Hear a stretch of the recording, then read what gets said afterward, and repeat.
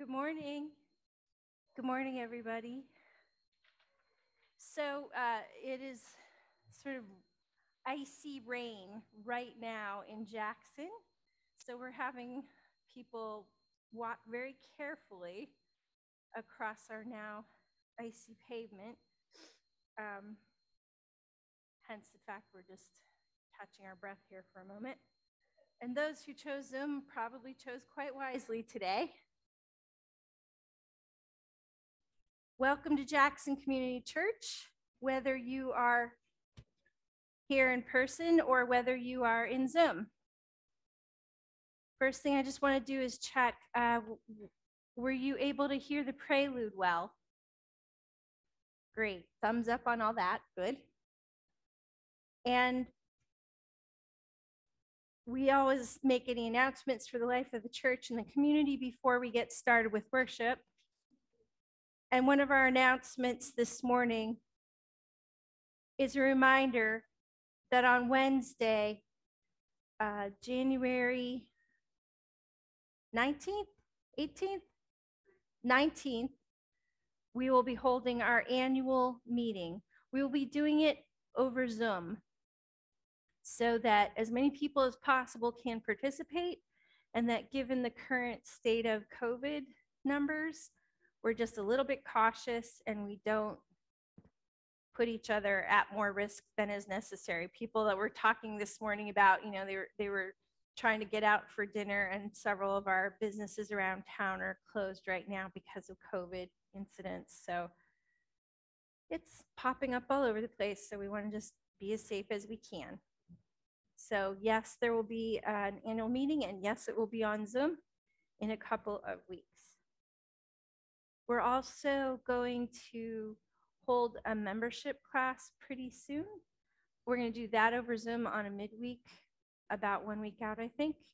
And then we will welcome new members at the end of January. We have 3 or 4 people who would like to join us in church, which is lovely. So we'll be welcoming them at the end of the month. Other announcements for the life of the church or the community that I missed? Anybody have anything we need to add? All right, I don't see anybody raising their hand in Zoom, and nobody here is raising their hand. Okay, so speaking to the mic. Well, regarding our needs, the way station is in great need of non-perishable canned food, or applesauce, the 4-packs, anything like that. Instant oatmeal. These are all much needed items. So if you could help out with just 1 or 2, that would be greatly appreciated. Thank you, Sue. All right, then we're going to gather ourselves for worship together.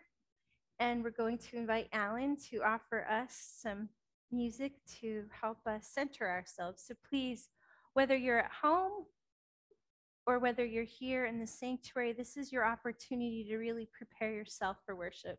We ask that you place your feet on the floor if you're able, and maybe close your eyes, open your hands, and prepare to receive the gifts of the gathering today.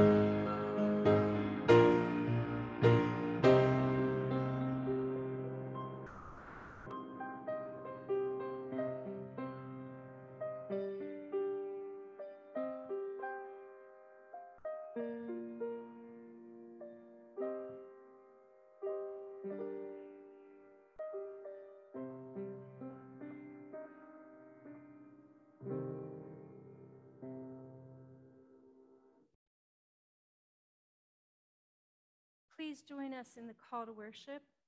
You will find it either on your screen if you are in Zoom, or you'll find it in your bulletin if you are here in the church.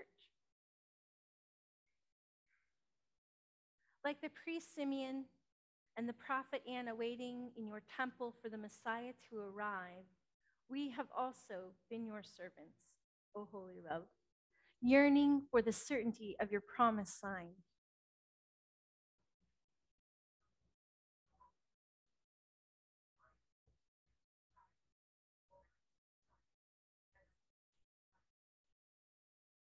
Today, we also tell one of the stories about how the child grew up.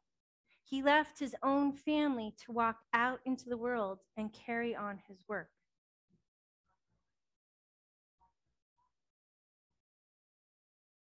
Yet the fulfillment of your promise came when, after he died, the Messiah overturned death itself to return to us, to be reunited with us.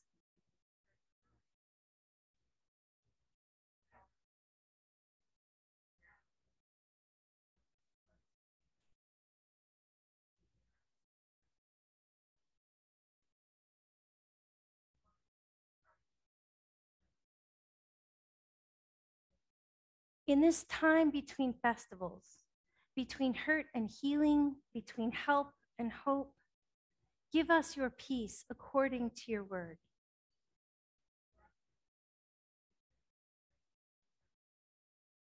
Your love moving among us reveals the shape of our innermost thoughts and illuminates the impact of our outward deeds. May we be guided by your light in the ways we love and the ways we live.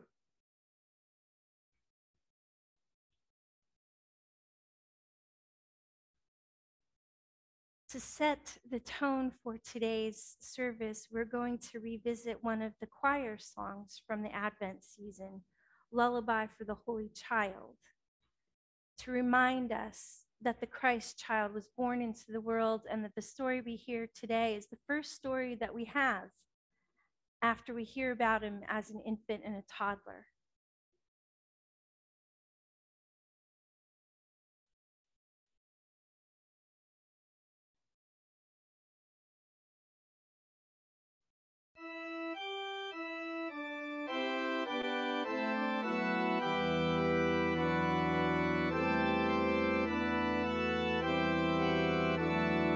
Hush, my dear, lie still and slumber. Holy angels, guard thy life. Heavenly blessings without number, gently falling on thy head.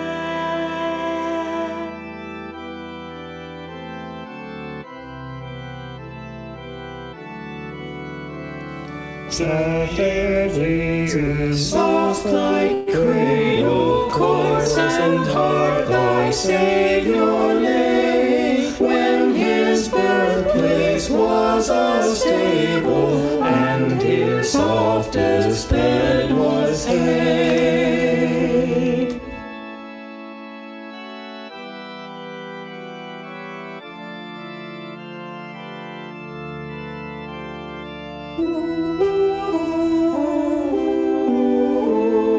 Sleep, my babe, thy food and raiment, house and home thy friends provide.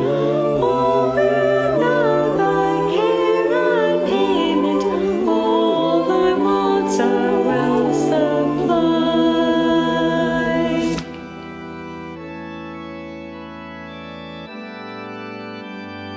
Hush, my dear, lie still and slumber. Holy angels, guard thy angels, guard thy blessings without number, gently closing to thy heaven. Hush, my dear, now, hush, my dear, now, hush, my dear, lie still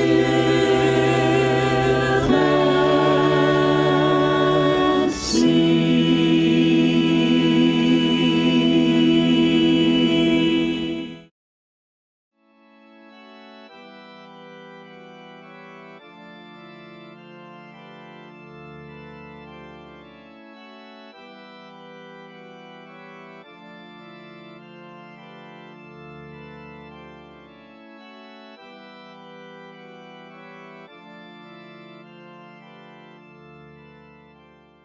We turn now to our prayers.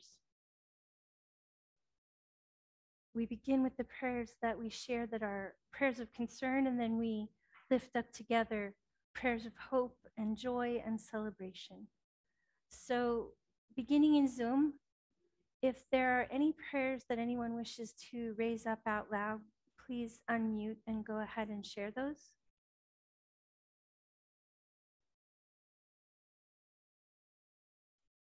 Okay, Zoom looks quiet. All right, then I'm going to turn to the congregation here in the church. And if you have a prayer you want to share, please raise your hand and Sue will walk with the microphone to you.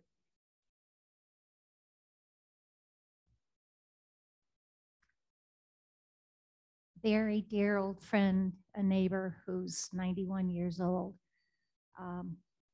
has been declining in health, and his daughter was down with him this past week, and she came down with COVID, and she is sick as anything. So we're holding our breath that Hal will be okay. Their names, Hal Buckingham and Margie. Hal and Margie? Correct. Okay. So prayers for Hal and Margie, for healing, for dignity on the journey of this time in their life, and for all who are losing time, losing work, losing health to COVID. May we keep each other safe. Other prayers of concern here in the sanctuary, if you do have one, raise your hand.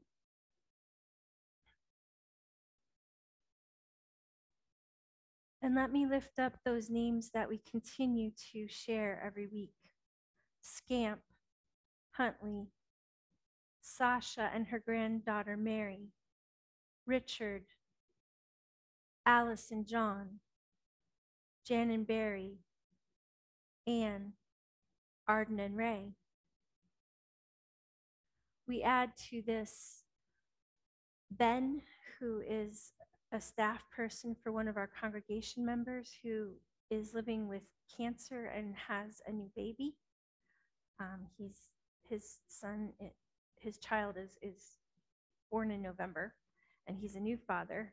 And he is apparently doing well and will be coming back to work. But we hold Ben and his family also in our prayers. And our prayers encompass other parts of the world. They continue to focus on places like Colorado, where the devastation from the fires is so terrible, where people have chosen violence again. We pray for the communities in Georgia, where the decisions around Ahmaud Arbery are bringing some type of resolution, but they raise up questions about our justice system and at least give us an example of when things have gone in the direction they ought. We pray for our partner church, the Chikanga Church in the city of Mutare in the nation of Zimbabwe. We continue to hold the communities in Honduras in our prayers, and all the different places where our own families, our friends live, work, play, learn, which become connected to us through those relationships. We pray for all the places that people represent in Zoom, coming here and joining us, but living in other parts of our own nation, Ohio, California, Oregon, Florida, wherever people are finding themselves and joining us, we are praying for each other and all the parts of the world that are connected by the choice to gather here this morning, and even when you can't be with us, by the Holy Spirit and holy love. We invite you now to raise up any prayers of hope or joy or celebration that you might wish to share out loud. We're going to start again in Zoom. So if anybody in Zoom has something they want to celebrate, please feel free to unmute. People are quiet every which way you go today. How about here in the sanctuary? Is anybody happy about anything? We're all just kind of neutral. Al, are you raising your hand because you're happy? Okay, Alan's happy about something, so we're gonna let Alan kickstart our happiness.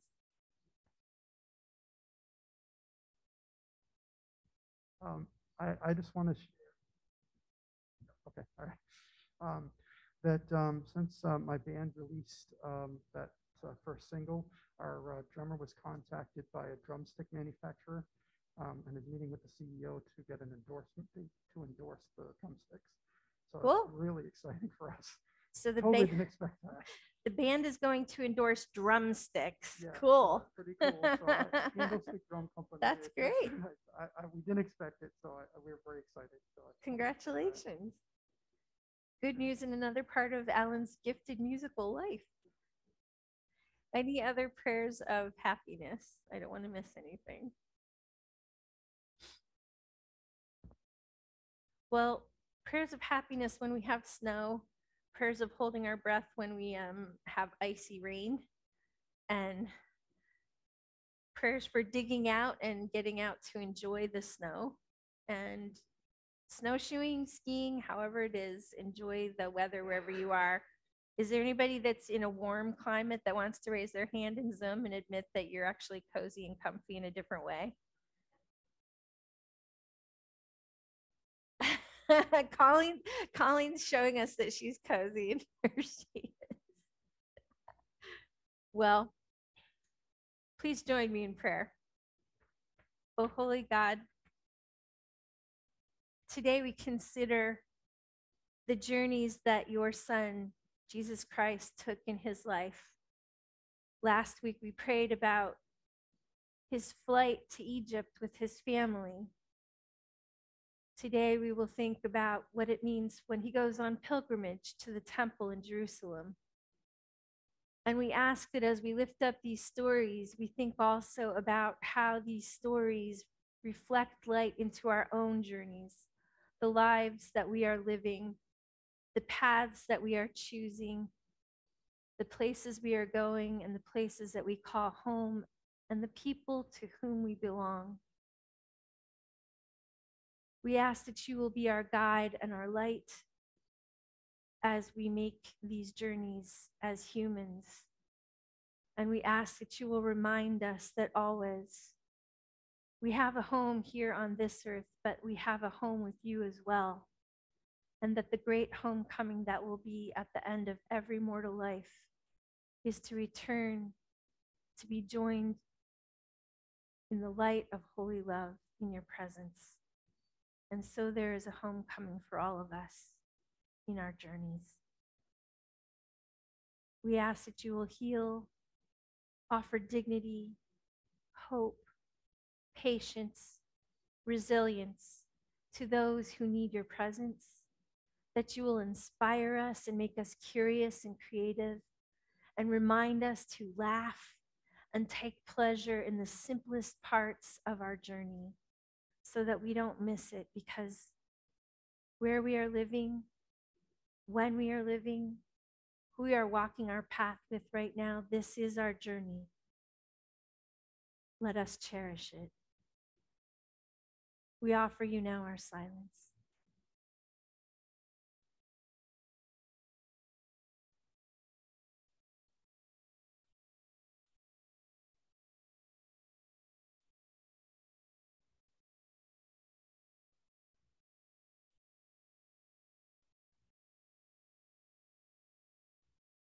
And please join me as we pray together. And if you're in Zoom, please unmute so we can hear your voices raised up with those in the congregation here in the sanctuary.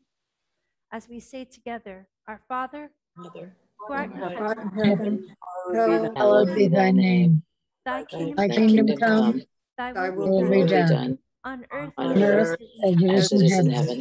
Give us this day Give our us this day our daily bread, sins, and forgive us our sins who sins, as we forgive those who sin against us. Lead us not into temptation, deliver us from evil. power, For thine is the kingdom, the power, and the glory forever. Amen. We're going to sing verses 2 and 3 from Good Christians All Rejoice, which is an Advent song. You'll find it in your red hymnal in the pew, number 158. And if you're in Zoom, the words will be up on the screen. And we don't have a Bob, so I'm going to venture to try to be a song leader today. So I do not promise to be exactly on key, but I'll do my best. And please rise if you're here. Good Christians all rejoice with heart and soul and voice. Now ye hear of endless bliss. Jesus Christ was born for this. He has opened heaven's door, and we live forevermore. Christ was born for this. Christ was born for this. Good Christians all rejoice with heart and soul and voice. Now ye need not fear the grave. Jesus Christ was born to save. Calls you one and calls you all to gain his everlasting call. Christ was born to save. Christ was born to save. You may be seated.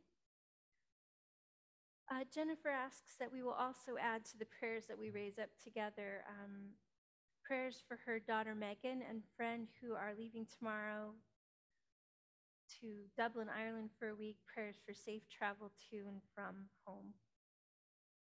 That's an excellent prayer, given the kind of journey prayers and the journey meditations we're making today. Jennifer, thank you. Who is my liturgist this morning? David is. Okay, so David, you probably don't want to get too close to those speakers. So if you want to stand at the beginning of the pew, right where you are, that's great. Test. All right. Good. Luke 2:41 through 52. The boy Jesus in the temple. Now every year his parents went to Jerusalem for the festival of the Passover. And when he was 12 years old, they went up as usual for the festival. When the festival was ended and they started to return, the boy Jesus stayed behind in Jerusalem, but his parents did not know it. Assuming that he was in the group of travelers, they went a day's journey. Then they started to look for him among their relatives and friends. When they did not find him, they returned to Jerusalem to search for him. After 3 days, they found him in the temple, sitting among the teachers, listening to them and asking them questions. And all who heard him were amazed at his understanding and his answers. When his parents saw him, they were astonished. And his mother said to him, "Child, why have you treated us like this? Look, your father and I have been searching for you in great anxiety." He said to them, "Why were you searching for me? Did you not know that I must be here at my father's house?" But they did not understand what he said to them. Then he went down with them and came to Nazareth and was obedient to them. His mother treasured all these things in her heart. Thank you, David. I would ask that you would now pray with me. May the words of my mouth and the meditations of all of our hearts be acceptable to you, our rock and our Redeemer. Amen. So this morning, as you know by now, is a meditation on journey. It's a focus through the lens of the story of Jesus as a 12-year-old boy. Although in his tradition at the age of 12, he was considered old enough to study the law, the Hebrew scripture, to study, to debate Torah, to make decisions. And so he was considered mature enough to be independent of thought and choice, and he exercised it, as we hear in this story. Some people in this story think Jesus was lost, but Jesus retorted to them that he was exactly where he needed to be. He knew where he belonged. He had a sense of where he should be, what his purpose and mission was, what his identity was. And so it was his parents who were discombobulated. Not sure if everybody's aware, but of course, his family, along with many other people from his community, would have made that pilgrimage for the Feast of Passover from their hometown to Jerusalem. And they would have traveled together almost caravan style, and he would have had cousins and friends and many households that he would have been traveling with both ways. And so it wasn't uncommon for children to be in the company of other families, other households, and for parents to not see a child for a day. It's not surprising that when everybody packed up their things and headed home after this festival, walking or riding miles and miles from Jerusalem, the capital, back to their small village, that his parents might not have missed him right away. But when we think about this story and we think about the age of Jesus, one of the things we realize is that his parents still think of him as a young child. When they get nervous and they start looking for him and then they can't find him and they have to retrace their steps and go back to Jerusalem to locate him, his mom is almost chastising him. Why wouldn't she, right? I mean, when you are panicked because somebody made you wait, or you thought they were lost and they didn't show up at the right place, they didn't keep the date, the appointment, don't you get angry? Like, the first things you do is get angry at the person that you were most worried about, and you snap at them. How could you do this to me? I was so worried about you. My brain has exploded more times than I can tell you when I was worried about my children. Even occasionally my husband, when we didn't meet up when I expected. I definitely have a temper. I'm not saying that Mary yelled at him, but her question is, child, why have you treated us like this? Look, your father and I have been searching for you in great anxiety. But when he responds to them, he is not anxious. He's very calm. Why were you searching for me? Did you not know that I must be in my Father's house? In his mind, he knew exactly where he should be. And he was surprised that they were treating him like a child who would be lost, and that they didn't understand that he knew what he was doing, and that they could trust him to make independent decisions, keep himself safe, be where he should be, and come home when it was the right time. Last week was Epiphany. Thursday was the day that they call the Day of the Three Kings, when the kings come to the infant Jesus. We know that Epiphany also means revelation. It means awareness.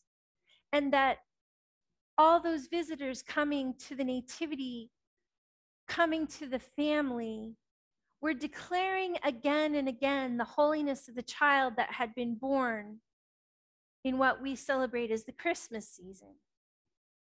And then the Holy Child and his parents had to flee to Egypt because his life was being threatened by Herod.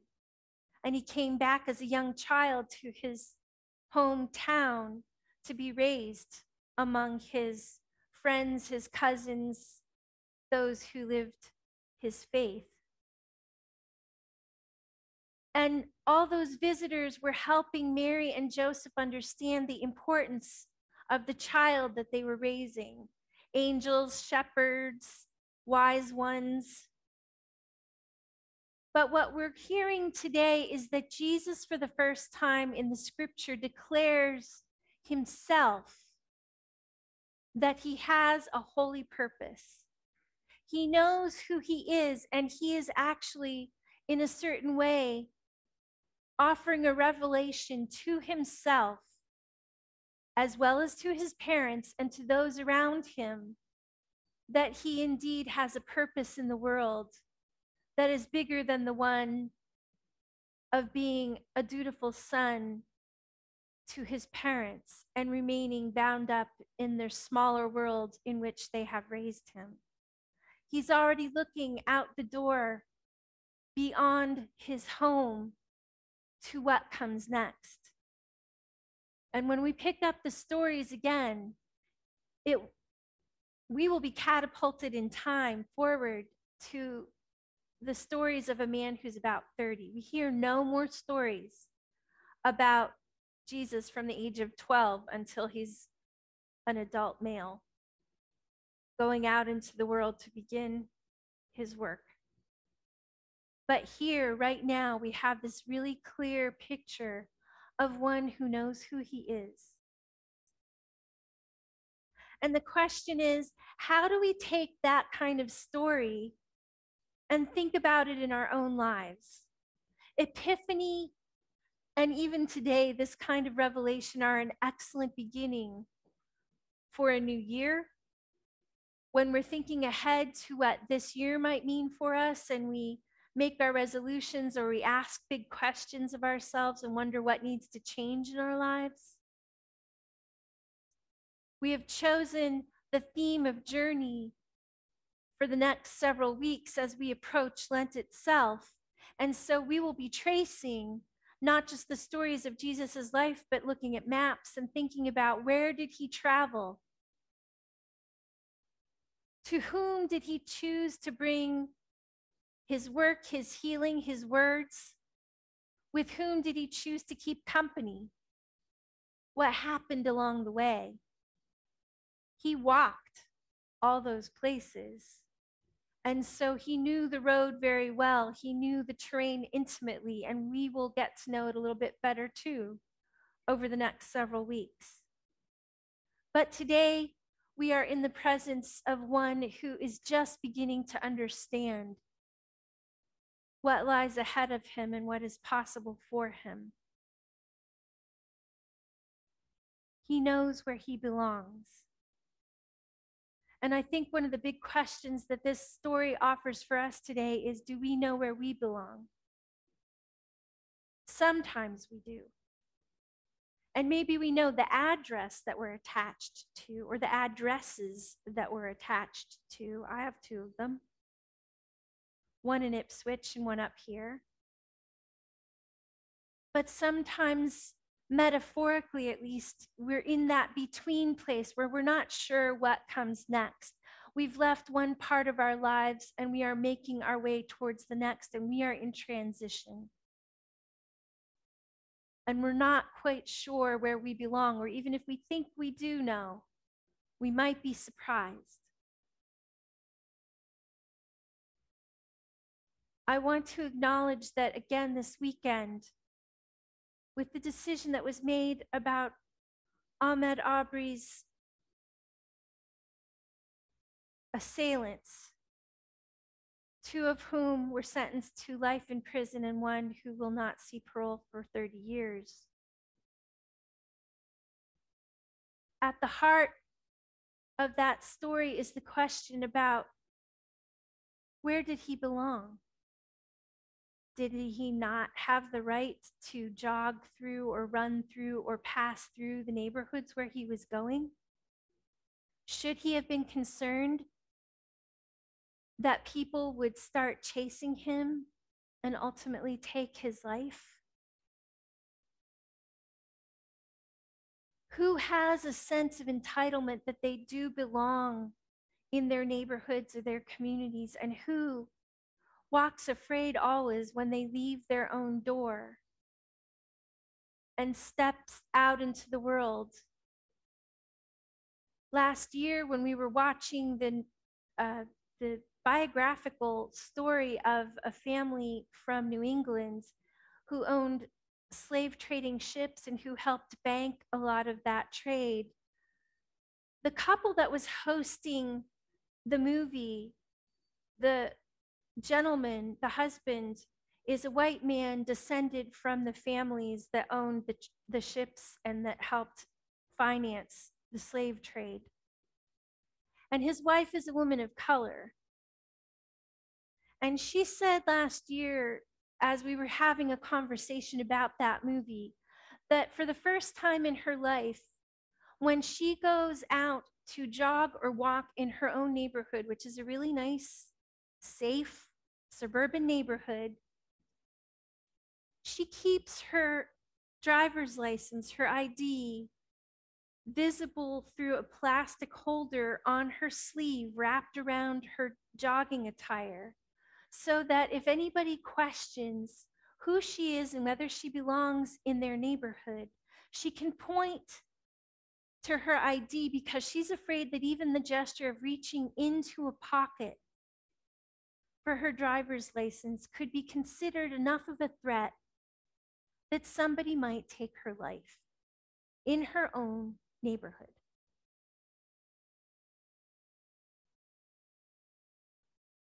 What does it mean to have assurance that you belong? And what does it mean to not ever feel that you're safe and that you truly belong? I thought I knew what I would be doing with my life and my ministry. I was sure I was going to be a hospice chaplain. My daughter died. I was comfortable working with families that were bereaved. I'd spent extraordinary amounts of time in cancer wards and then establishing a nonprofit that continued to work with those families.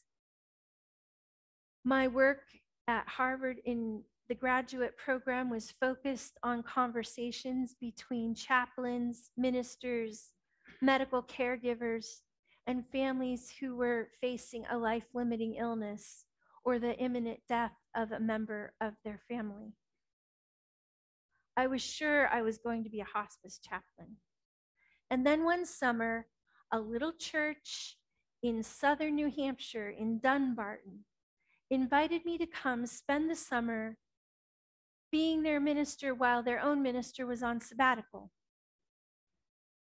And that journey back and forth from Dunbarton to Massachusetts every week, and the relationships that I made there, the experiences that I had along the way, changed my path. I was sure I knew where I was going. I was sure I knew where I belonged. I was sure, until I wasn't. Until Dunbarton, that parish experience, the work in the prison nearby, the work with families who had someone dying in a nursing home, the field trips to explore Buddhism and Christianity together, all the adventures that we had in that little church caused me to fall in love with parish ministry, with what it meant to be connected to people's lives across the beginning and the ending and every step of the way. And I couldn't see myself as a hospice chaplain anymore because I love church work so much that I changed the course of where I was headed. And here I am with you. And now I know that this is where I belong. But I didn't know it for a long time. And not knowing, even when I thought I knew I was going to be a hospice chaplain, was a hard place to be. This morning at 8 o'clock, and then again in our faith formation class at 9:15, we put a labyrinth out. And people took candles with lights. And they stepped into the labyrinth, which is not a maze. It's not a place where you get stuck and you hit dead ends, but it's a series of winding, it's one path that winds in and on itself over and over again, and it turns and it turns and it turns. But it takes you into the center of the pattern. People carried their light, and when they carried their light, they carried also their questions. And once we were in the center, each of us, we placed our light down next to the light that was already there in the middle. We offered our prayer, our silence, our thoughts, our wonderings, our hopes in that central place. We left the light there and then made the winding way back out of the labyrinth. It's a short journey. It's a metaphor for the longer journey that we're all taking. But this is the time when we're invited to ask questions. It's okay if you're not quite sure where you belong right now. That's what journey is about.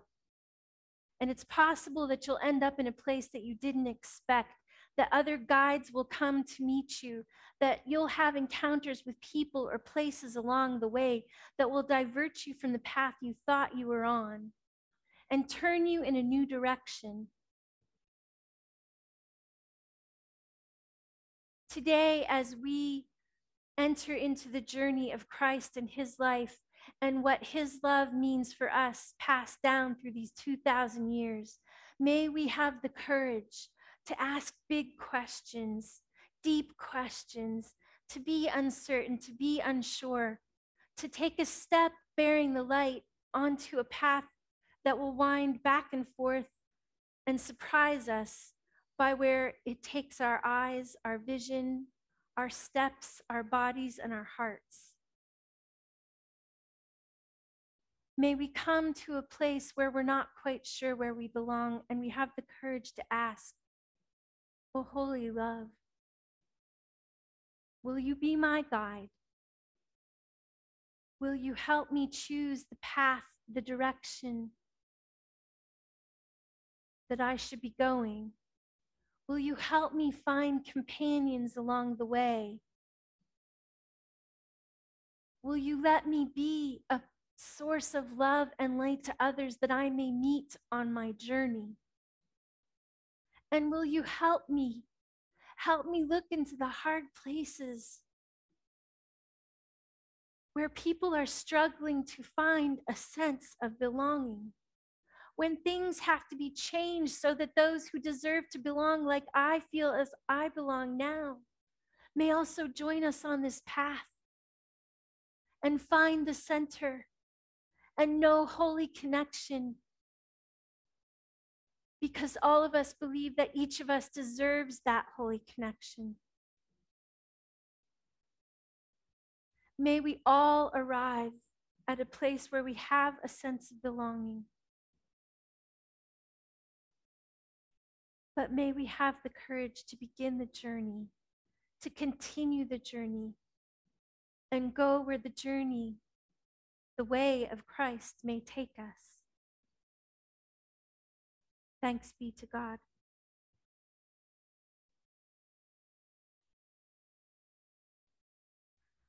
I want to share with you before we move into any other songs today, a series of images that the 5 o'clock group enjoyed and they felt was well worth sharing with you.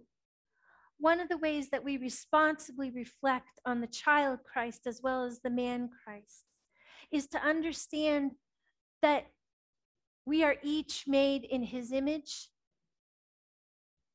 and that he wears many faces across this world. And so I'm going to ask that we put up on the screen about 11 images of Christ as a young man in the temple. This first is a sculpture from the Cathedral of Notre Dame in Paris. And the Christ that you see up on that three-dimensional relief looks a little bit younger than 12. To me, he looks more like he's 3, but apparently he already knows what he's doing, even at the age of 3. And he's there in the temple, and his mother has clearly found him and is accompanying him. When we come to the next image, we're looking at another cathedral created by the architect Gaudí in Sagrada Familia. This was created 500 years later than the first image. And the parents of Christ are on a lower platform. You can see them. They're looking upward, and there's the boy in the middle among all the scholars raising his hand. He's making a point. He's in mid-speech, talking to people, asking questions. And there are his parents. They look like they're pleading with him. How could you do this? You made us so nervous. And then I turn you with the next image to paintings, and we begin to look at the image of Christ across multiple cultures, ethnicities, languages, landscapes. This is an Italian portrayal of the boy Jesus painted in 1308 by Duccio di Buonasegna. He looks very European, doesn't he? And then we'll look at the next image painted by Heinrich Hoffmann. This is a German image. This one's very familiar to many people. It's often used as an illustration of this story. And again, the boy Jesus looks quite European. He has very fair skin, dark eyes, brown hair, but he looks European. He looks Anglo. He looks white. I'm including the next image because it has a crazy story with it. This is the one that you found on the cover of your bulletins this morning. This is a Dutch painting of that story, but it is by an artist who his name is Van Meegeren, and he was actually an accomplice with the Nazis, and he was on trial, and they were trying to retrieve stolen art. And he was testifying that some of the art that one of the Nazi generals actually had in his possession, which was being passed off as a Vermeer, was actually a forgery done by this artist, Van Meegeren. And to prove that he had forged that other piece of art, during the course of his trial, watched by people that were trying him, he created this piece of art to prove that he had the skill to forge a Vermeer and had done so and passed them off even to German generals as classic, valuable works of art. So what a complicated story for this version of that story. The next image that you'll see comes from Haiti. It was created in 1965 by a Haitian artist named Baptiste. And you can see the young child in a pink tunic. Could be a girl, could be a boy. And I believe that we see his worried parents outside the window in the background. And then the scholars, men and women, wearing their shawls, holding the Torah all around him. He looks significantly different, though, does he not, from the European child that we saw in some of those earlier pieces of art. The next image shows the Christ child as he might appear. Oh boy, we have unstable connection. We're going to hope we get to keep seeing the art. As he might appear in India. He looks a little bit older. He's up close to the scholars. This is followed by an image that was created in Cameroon. And the young man that you'll see in the Cameroonian, I don't know if that's the right word, image is very different again from the original European child that we saw earlier on. Look at this young boy seated in the light of the doorway, his parents hurrying towards that place where he's sitting with his elders, asking them questions and talking to them. Mom has cargo on her head. they're both worried and they've been looking for him for days, but there he is, and he looks quite calm, and he looks like he's exactly where he should be. In the next image, it's an American image, actually representing Christ as a crow, native child among his elders. Mary and Joseph are in the top left corner looking worried, but there he is, a young boy, a native indigenous boy, speaking to the elders around him, astounding them with his questions and his answers. The next image is created by Chi, who is a Chinese artist who is now a professor here in the United States and an artist here. And we're seeing Jesus portrayed in typical Chinese costume. And Chi's style of art is also drawn from cultural references to both European and Chinese influences. You can see a lot of Picasso in there, I think, the Cubist influence, as well as vernacular influences. And the final image that I wanted to share with you, which is the one that the 5 o'clock group insisted that you all needed to see, is a British painting by William Holman Hunt, who founded the Pre-Raphaelite movement. He painted this in 1860, and it represents an intersection between the old and the new. Look at Jesus in this painting, and it's hard to look away from him. He doesn't look wealthy, but he doesn't look like an angel either. He's not dressed in white with a halo around his head. His parents are lovingly close to him. He's turning away from those with whom he's been speaking, and he's looking right at us. And I'm not sure exactly what he's asking us, but there is something about the way he looks at us that challenges us to hold his gaze and be in relationship with him. I will acknowledge that this painting probably is deeply embedded with anti-Semitic aspects because it was a rejection of the Jewish religion in favor of the Christian religion. It was also a rejection of Catholicism by a Protestant that was trying to express his understanding of his faith. And so there was a lot of psychology going on in this image. People are having all kinds of different thoughts, but the symbolism is not always positive. And yet, he created something new when he painted this scene.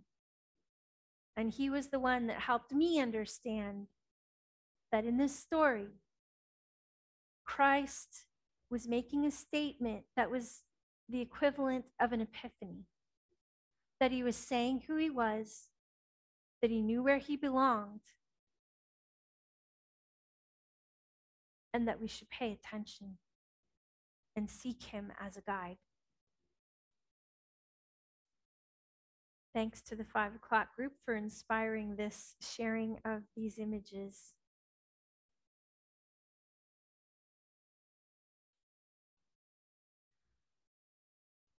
We're going to,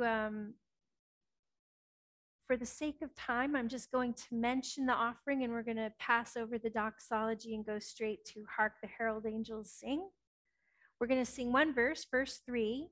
And so I just remind all of you, whether you are in Zoom or whether you're gathered here, that we depend on your faithful giving. And so this is the time in the service when we simply remind you that your giving has made us a vital part of this community and this world. You can give through jxncc.org. You can place your donation in an envelope and leave it in the plate, and we will gratefully receive it.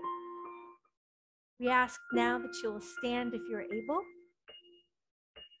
for the final verse of Hark the Herald Angels Sing.